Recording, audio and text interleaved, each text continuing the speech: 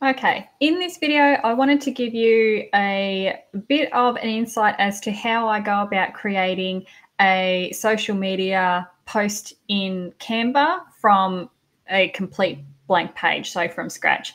This applies to anything that you want to create in Canva, but we'll go through a working example as to actually putting together an Instagram post.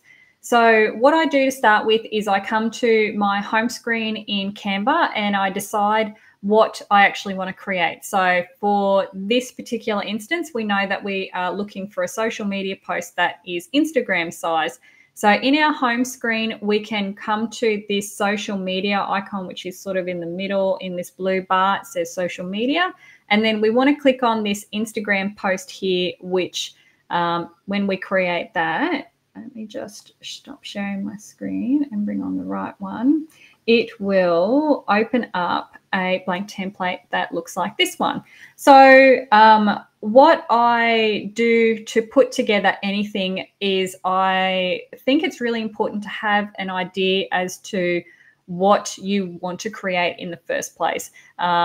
Coming in with something is generally a good idea, and whether that it is going to be a post that has a lot of text, so you want to share a travel tip or perhaps an itinerary or a sale, then you can gauge a little bit better as to, do you want to start with the text, or are you going to go for more something that's visually appealing, like a picture with a quote, for example, and then I would start with the picture. So for this particular one, I'm going to do a destination spotlight, and I'm going to use those words, and the country that I've chosen is Greece. So this template that I'm designing is actually going to be part of a larger bundle which I am going to put up in my store. So this is all about creating engagement, providing an interesting social media account, and also providing that promotional aspect as well. So that's what I've got in my mind as to what I'm designing. So let's just jump straight in. So the first thing that I'm going to do is I'm going to put the word destination spotlight in the top half. And I'm going to have a picture in the lower half. And then I'm going to have like a little search thing. So I'm going to start with my background first. So if you think about anything that you do in Canva, I like to start with the background first and then work my way to the front. So we'll do our back first.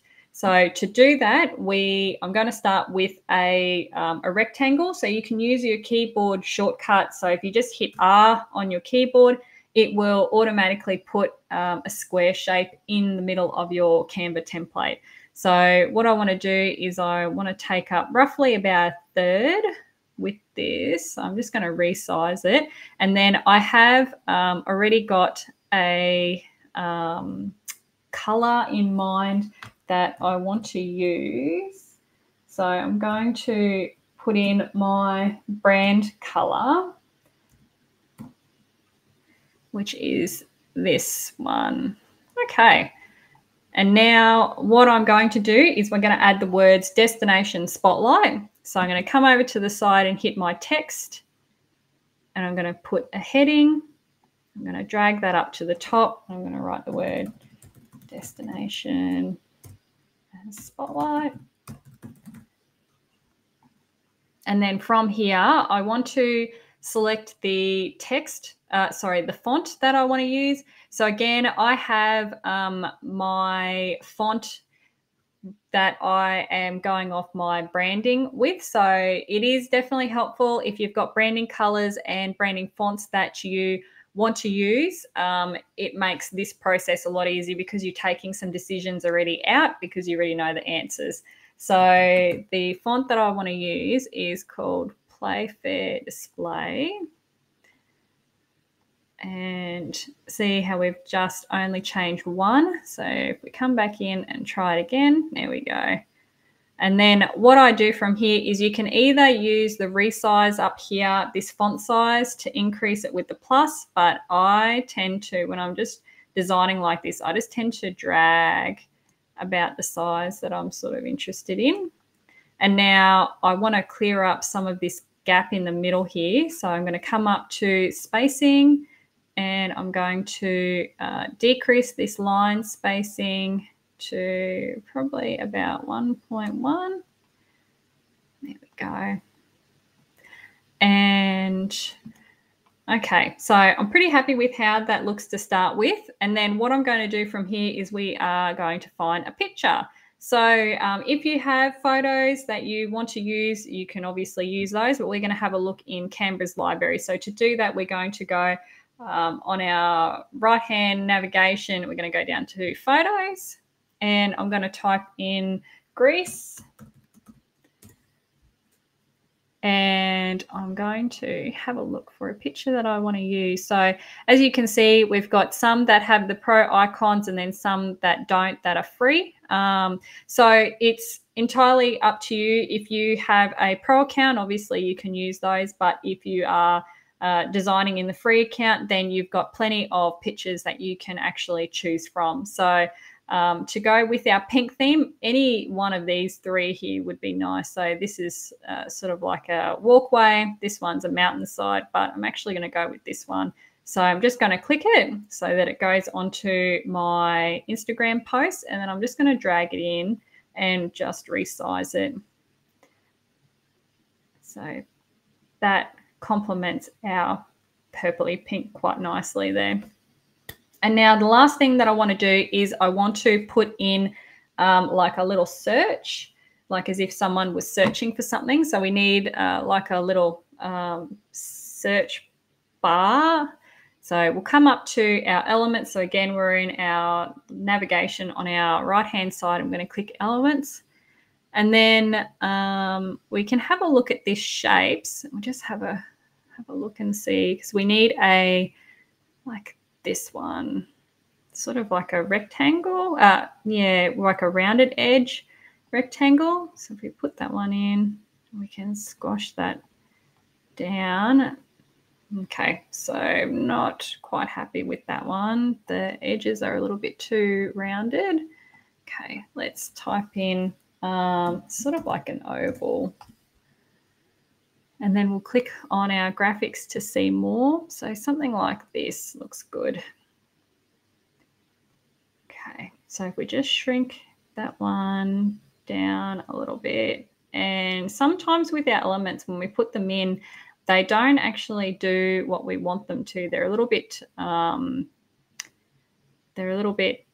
stuck in their shape. So some elements are really flexible, others are not so much. So we might try this, maybe smaller.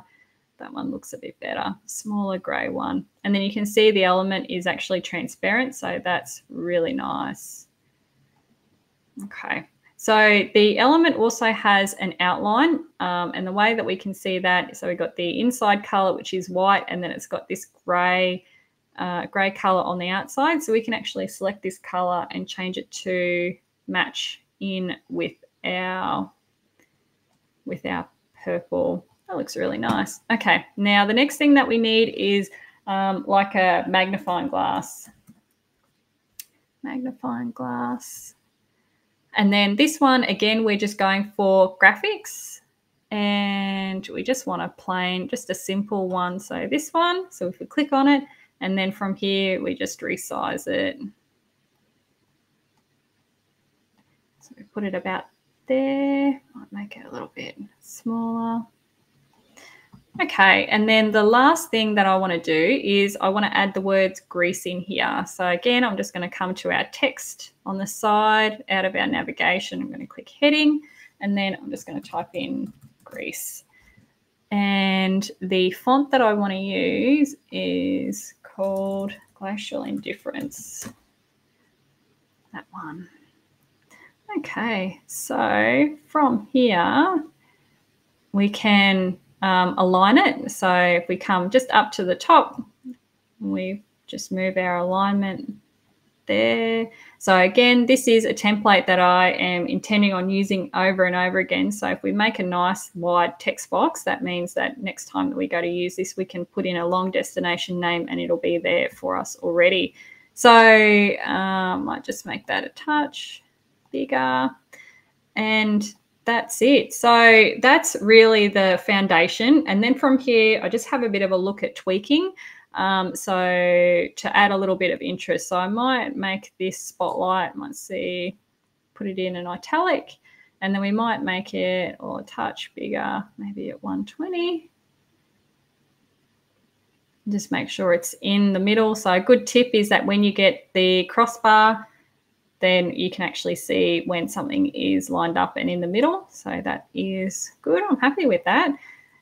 Okay, so that's a really simple social media post that is something that you can do from scratch. So I hope that this has been a little bit of an insight and hopefully something that will help you in your own social media posts and making things from scratch in Canva.